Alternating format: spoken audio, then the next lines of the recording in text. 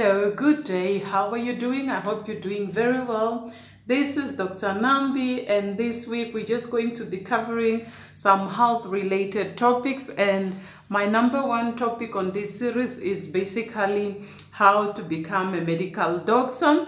As you may know, I am Dr. Nambi, a medical doctor by profession. So I just want to actually come in and tell you my journey onto how to become a medical doctor. So if you haven't subscribed on my YouTube channel, please hit the notification bell. Don't forget to subscribe and follow my journey, and also be interactive as we speak all things related to health. And I just still want to take this opportunity to thank each and everyone that has taken their time to, to be interactive and to engage in my content. I appreciate you. So let's go into our topic of how to become a medical doctor.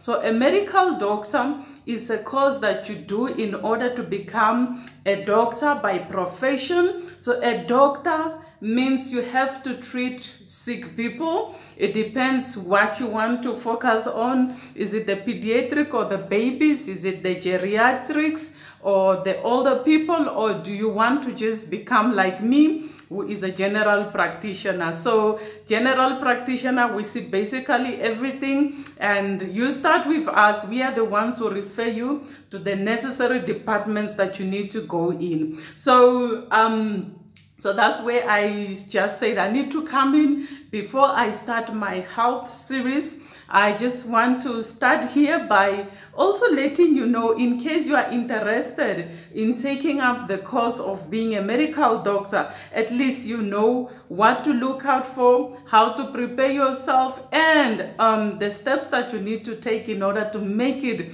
as a medical doctor. So first of all, let's start with your schooling system. So your schooling system, if you want to become a medical doctor, you need to be aware that there's certain subjects that they do prefer when you are doing medicine. So subjects like your science, your mathematics, science, I'm talking about biology, life science, physical science, your chemistry. Those are the subjects that will get you into, medicine. Obviously, the English language is very important. So don't forget also your English language, and also what is this one? Computer skills is also very important. In today's world, like I said, the world is changing so much. So being computer literate is also so very important. So while you are in school, as a learner, as a student, please be mindful when you are choosing the course. Be mindful that you choose the course that will put you in the right spot. So if you concentrate on your science subjects, the chances of you getting into medicine is very high.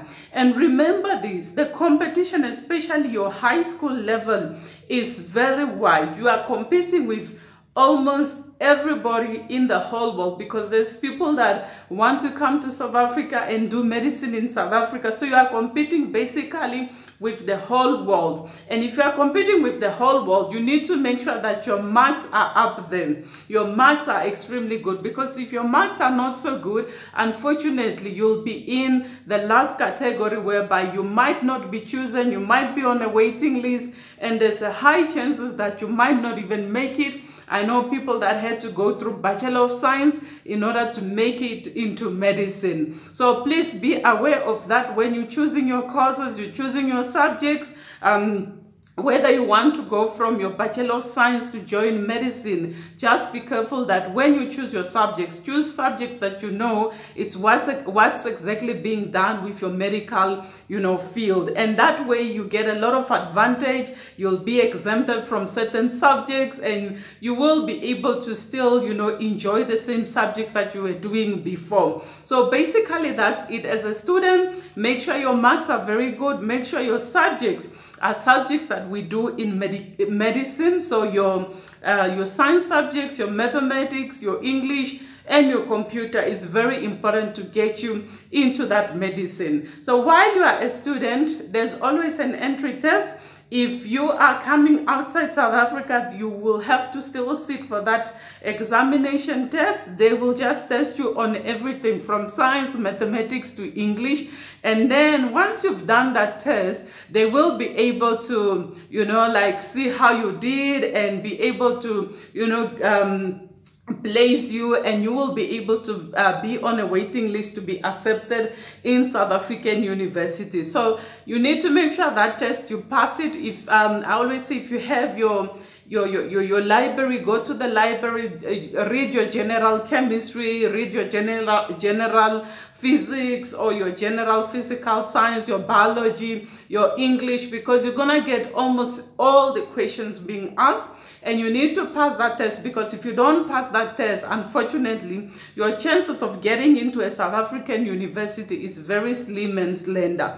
So make sure that you pass that test. Once you are done with that test, they will also be able then to allow you to enter into any university that you choose. There's a lot of options. Me personally, coming from Namibia, my school where I used to be in Namibia was not a school that was recognized that from matric I could go immediately and do medicine. So I had to go and do pre-med, which I had to do 2 years at the University of Namibia. And then after 2 years, I came to South Africa and I had to do another 6 years. Actually, it was 7 years, because my first year I didn't make it. I failed biology. So I had to do 7 years in South Africa plus the 2 years in Namibia.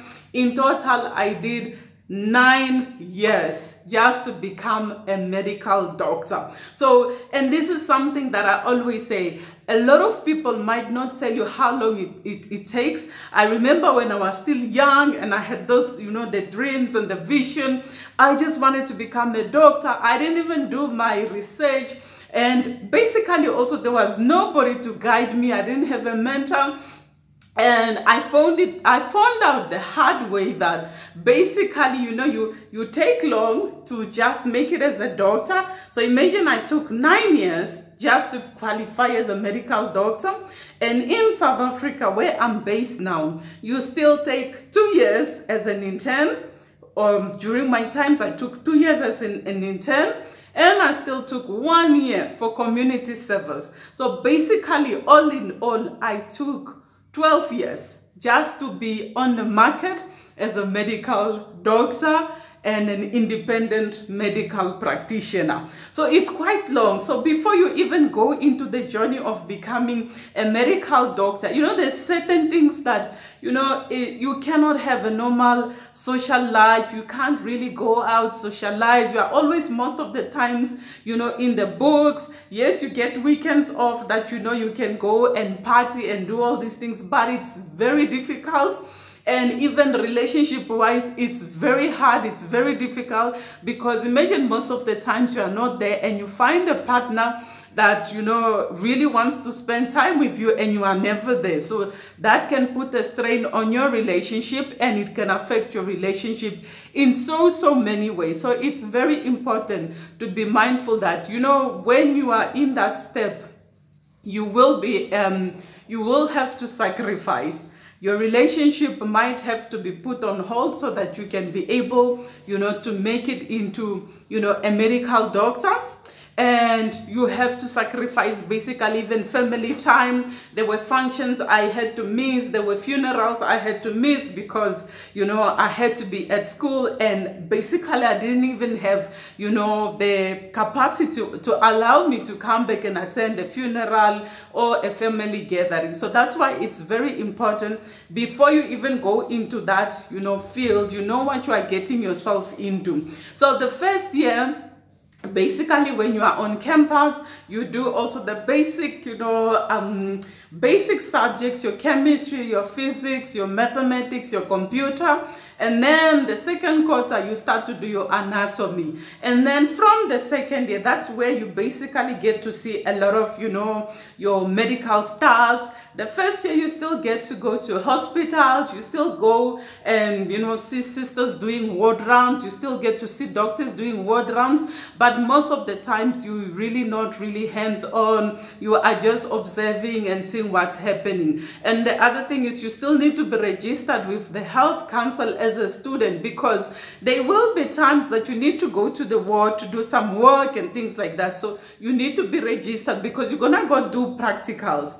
And basically also coming to practicals, for us from University of Pretoria, from third year, we were already hands-on with your practicals. We had to go to the communities, do some community-based work and things like that. Document, you come back, and then they will assess you and grade you according to what you did in that community. And then when you are in fourth year, that's when we start to do your SIC, Student Internship Complex. So you are a student, but you are a student doctor. So you are like, you know, in charge of a lot of things. It feels so good because you have this badge now with your name on, surname on, and then it says student intern. So there's a lot of responsibility. You need to go for ward rounds. You need to prepare patients' results. You need to check patients. You need to study, draw bloods, everything. You need to do everything, because when your reg will come, or the doctor above you who is overseeing you, when they will come, they need to make sure that they find the bloods are ready, everything is ready. So with that in mind, most of the times you still don't have also a life. You are basically, you know, from school to the books, from books, you know, sometimes you even have to wake up as early as 4 o'clock, go and check your patient, make sure the patient slept well, everything is in place, your blood results are in place, your drip is running, or your infusion line is running, everything is ready for your ward round at 7 or 8 o'clock. So you need to do a lot of preparation, a lot of hard work. You spend a lot of time in the library to study, to, you know, to just prepare yourself so that you can be a doctor. And basically, there's a lot of exams. So your student internship complex with the University of Pretoria that I was at, we did it for 2 years. After 2 years, then you graduate, you become, a medical doctor. But you are still not off the hook, and that's the 3 years I was talking about. So you get you get 2 years where you do your medical doctor internship complex. So now you are not a student, you are a doctor, but you are under supervision. You can still not be allowed to work on your own 100%. There still has to be somebody to oversee you, to make sure that, you know, you're doing the right thing, you're not treating patients, misdiagnosing patients and things like that. After you do that, you are given 1 more year, and then within that 1 year, you basically go and do your community service. You go to any village or any township that you want to go, you do that 1 year internship. And then once you are done, if you want to specialize by then, let's say you want to become a surgeon by profession. So to become a surgeon, if I'm correct, I think you'll have to go another 6 years. So it's 12 years plus another 6 years. So that just discouraged me, and I'm like, I'm not going back to study. I'm just gonna do 1 or 2, you know, small courses here, teach myself the basic things. And also that's where the journey of me being an entrepreneur came, and I'm like, I can't just be a doctor, I need to do also other things. So after that 3 years, you basically have the freedom to decide whether to go and open your own independent practice. You can work alone, you can ask your colleagues to join you, and you can, you know, form a medical center, or you can just, you know, go back to school and you become you start to specialize. So one day you can become a specialist. And remember, the specialties, they differ. There are some that can take up to 2 years, there are some for 3 years, there are some for 4 years, for 5 and 6 years. So it can take a long time, and there will also be a lot of sacrificing that you have to do in order to make it. So some people also always ask me, you know, money-wise, how does it look? Money-wise, as a student doctor, we don't get paid. So for all the 6 or the 7 years that you are studying, there's no money.